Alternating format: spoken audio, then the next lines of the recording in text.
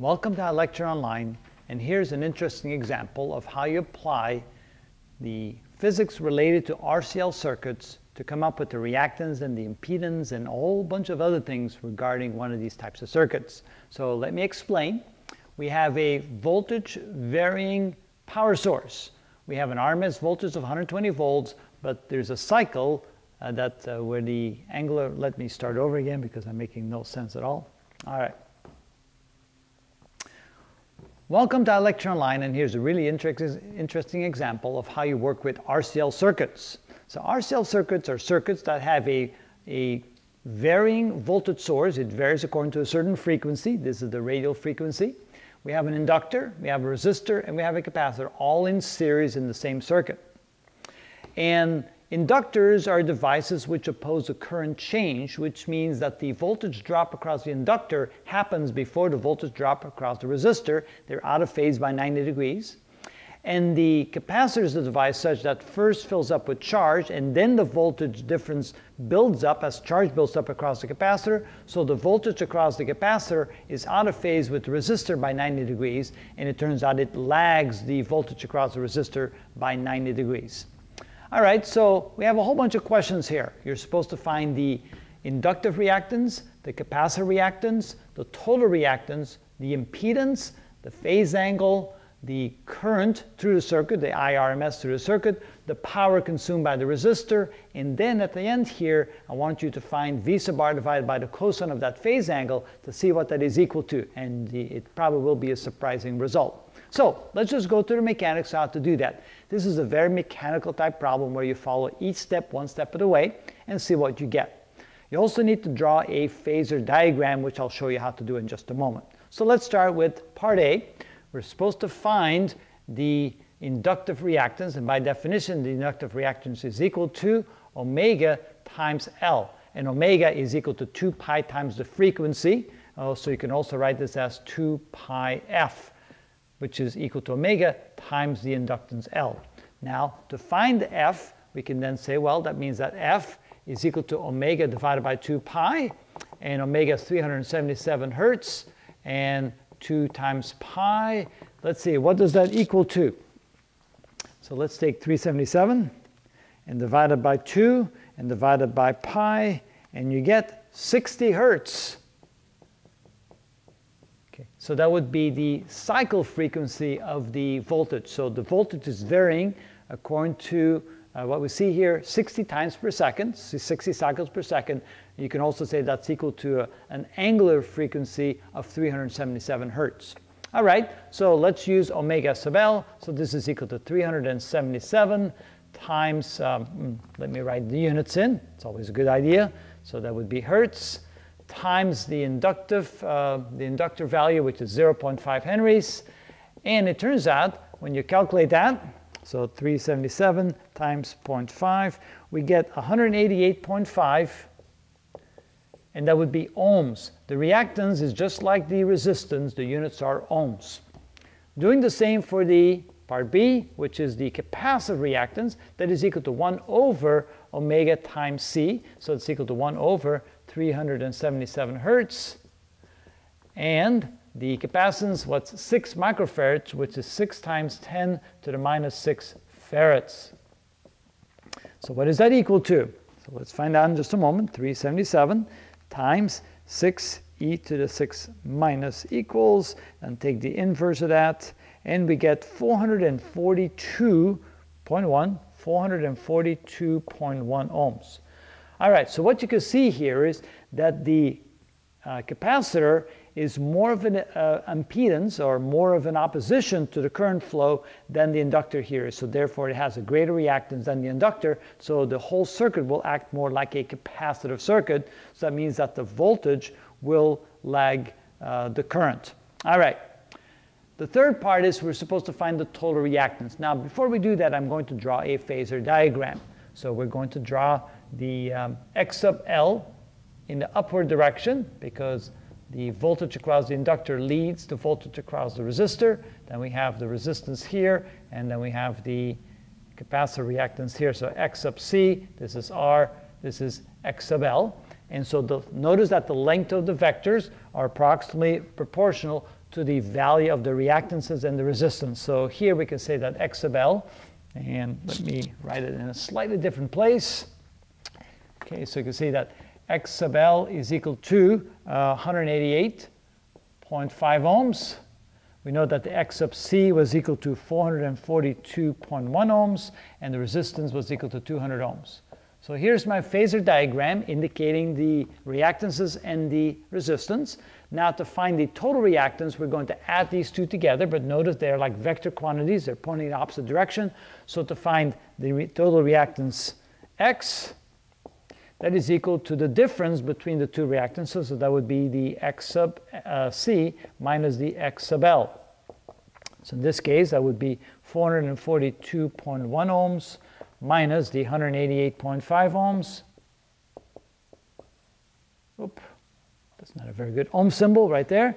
So 442.1 minus 188.5, and we get 253.6 ohms. This is equal to 253.6 ohms. That's the reactance. And notice what we do here when we add these two components together.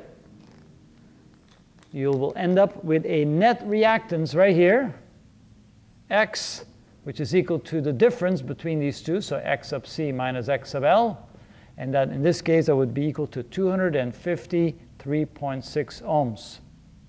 All right. At this point, we're ready to go ahead and calculate the impedance. The impedance would be the vector sum of the resistance and the reactance. And notice if we add these up vectorially, you'll end up with something that looks like this. And this here represents the impedance of the circuit. And then also the angle between the resistance and the impedance is called the phase angle. Okay, to find the impedance, you can see that then becomes kind of like calculating Pythagorean theorem. We have the impedance.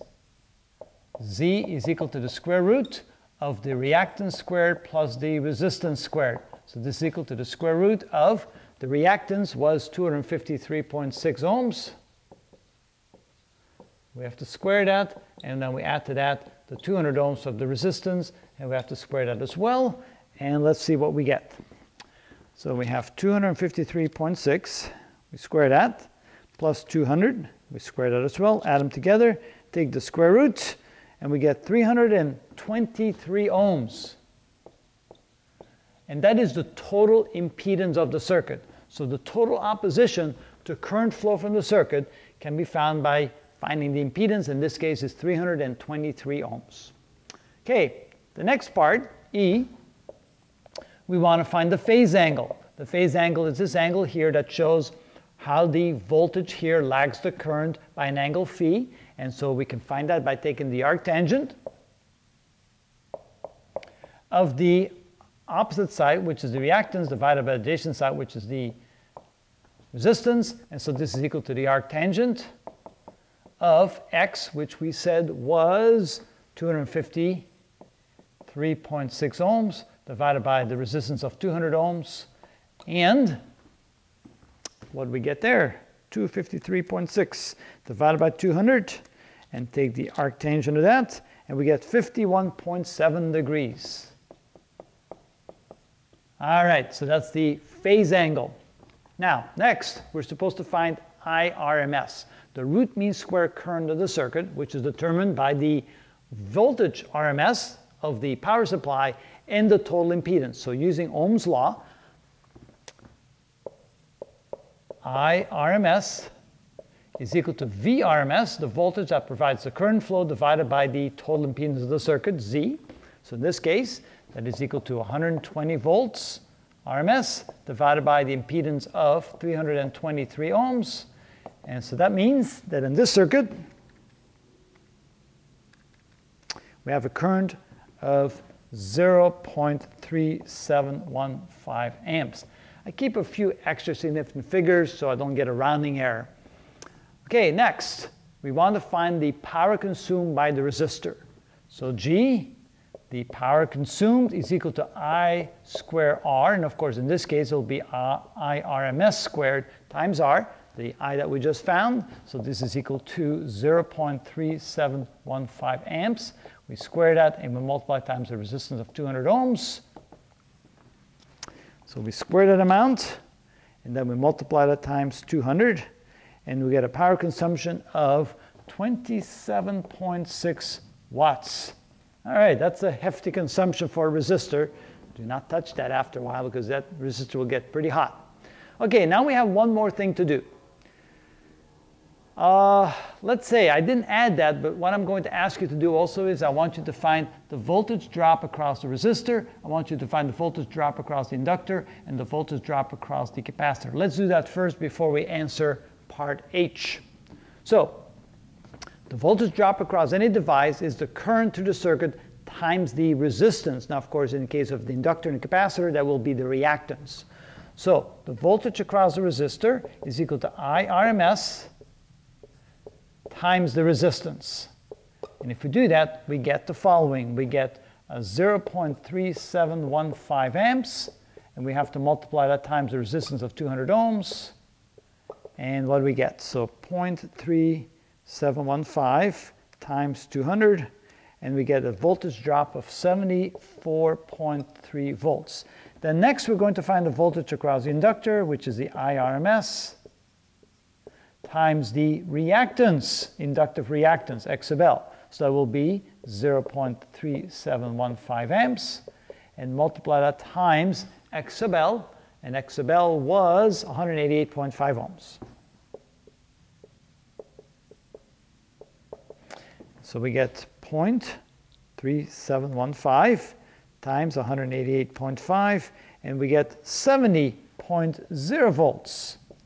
And finally, the voltage across the capacitor is IRMS times X sub C. Now, of course, that's not the constant voltage across each of the devices because that will change because it's a voltage varying circuit. The voltage across these devices will change. This would be like what we would consider the maximum voltage at any point in time during the cycle.